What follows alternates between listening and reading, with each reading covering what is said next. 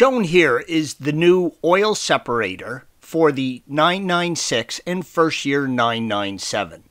The lower left insert picture is a 2008 onward AOS. Open the deck lid and remove the airbox. Begin by loosening the hose clamp holding the boot to the throttle body, green arrow. Then squeeze the tabs on the MAF connector to release it as indicated by the yellow arrows. Now open the harness holder clip, purple arrow, pull the oil filler tube up and out of its clip on the airbox as indicated by the blue arrow.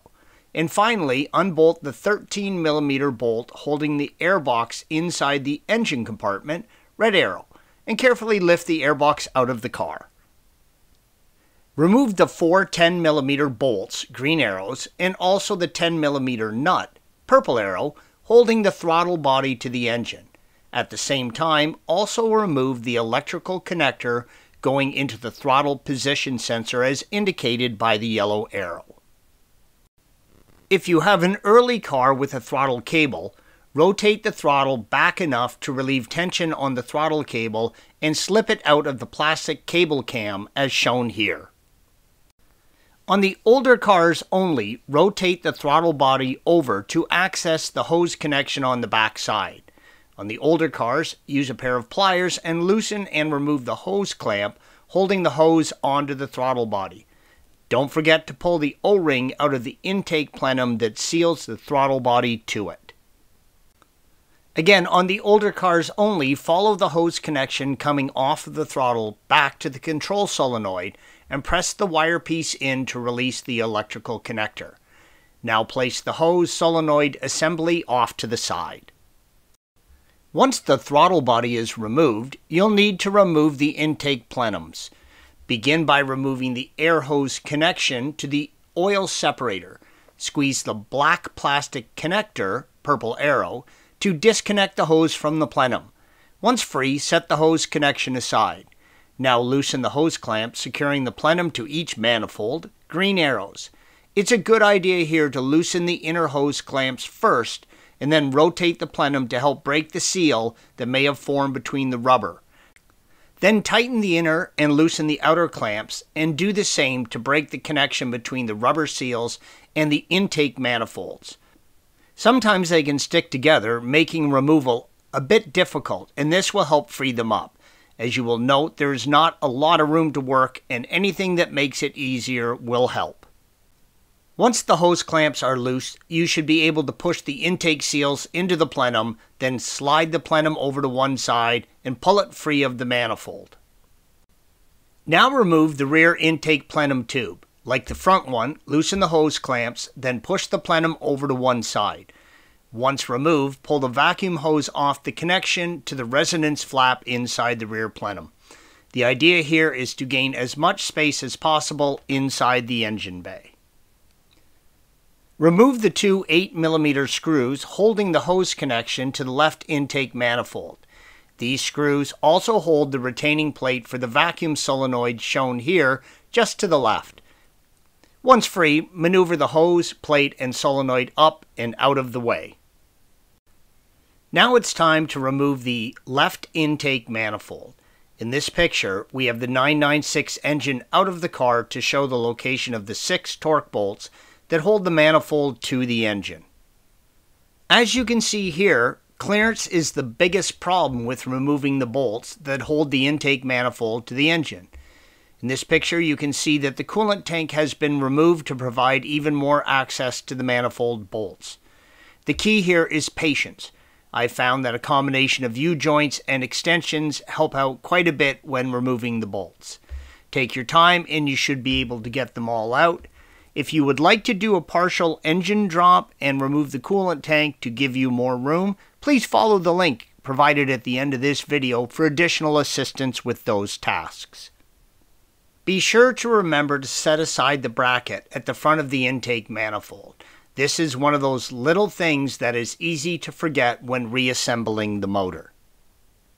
With all the bolts removed, carefully maneuver the intake manifold out from under the fuel lines and wiring harness. As soon as you get the manifold out, be sure to stuff some rags or paper towels into the cylinder heads to prevent any dirt or loose objects from falling in. With the intake manifold removed, you now have access to the oil separator at the very back of the engine. Squeeze the connector on the upper part of the oil separator to release the hose connection as shown here. Now safely raise and support the car on jack stands. If you need additional help with that task, again follow the link provided at the end of this video. In this picture you can see the oil separator, green arrow, as it bolts to the side of the engine case near the transmission, red arrow. Begin by removing the hose clamp holding the rubber bellows to the bottom of the oil separator and pull it off. Next, squeeze the quick disconnect fitting on the vacuum hose as indicated by the purple arrow to remove it from the oil separator. The final step is to remove the two 13mm bolts holding the separator to the engine case as indicated by the yellow arrows. For the later cars with the newer style AOS, you will need to remove both the power steering reservoir and the air conditioning compressor with its lines attached. To do this, you will first have to remove the accessory belt.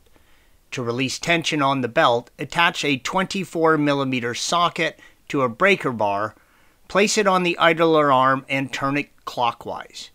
To remove the power steering pump, first use a fluid pump or turkey baster to suck out as much power steering fluid as possible. Once the reservoir is empty, remove the 10mm nut securing the reservoir to the bracket as indicated by the yellow arrow. Then rotate the bayonet lock tab counterclockwise to remove the power steering fluid reservoir from the car. The compressor is held in place by 3 long 13mm bolts. Remove the 2 front bolts along the front edge, red arrows. In order to get to the remaining AC compressor mounting bolt, you will first need to remove the temperature sensor mounted in the right passenger side manifold, in between the first set of runners and indicated by the blue arrow. The sensor sits in a rubber sleeve that fits into a groove on the intake manifold. It's difficult to see it, but it will slide out. You can now access the remaining compressor bolt from in between the intake manifold, purple arrow. You'll need a combination of extensions and U-joints. This bolt needs to be held in its upward position to remove the compressor. Once the compressor is free, unplug the electrical ground connector as indicated by the green arrow, lay down a rag or towel to protect the paint of the car, and lay the compressor off to the side of the engine. Here is the AOS with the power steering reservoir and the first intake plenum removed. The AC compressor is still in place. You can see the 3 vacuum lines, red arrows, and the 2 water lines, blue arrows, that need to be removed. Just push in on the little blue clip and slide the water lines off. There will be a little coolant that spills out when you remove the water lines. Be prepared to catch it and dispose of it correctly, and make sure to top up the fluid when you are done. The AOS sits in a tube that connects directly to the crankcase. Be sure to clean up all of the coolant before removing the AOS so that nothing gets into the case. The green arrow shows where the power steering reservoir was connected. This picture shows the air oil separator with the air conditioner compressor removed. If you're working on your earlier car and happen to be reading this to see the difference, you might be a little jealous on how much easier it is to remove on the later models.